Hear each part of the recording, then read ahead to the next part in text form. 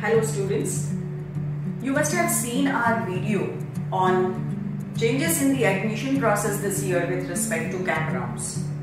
So when these CAP rounds are going to start? Is it going to be soon after your results? The answer is no.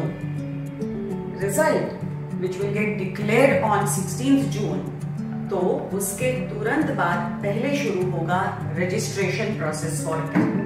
Okay? तो result के बाद on mahacet.org schedule will be displayed जिसमें आपको online application form fill करना होगा.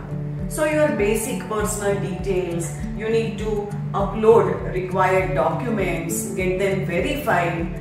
With this you will be registering for the CAP process. Okay? ये registration होने के बाद students will get their unique state level merit number. Okay?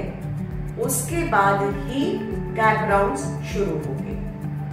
So about this process, all updates we will have in different videos.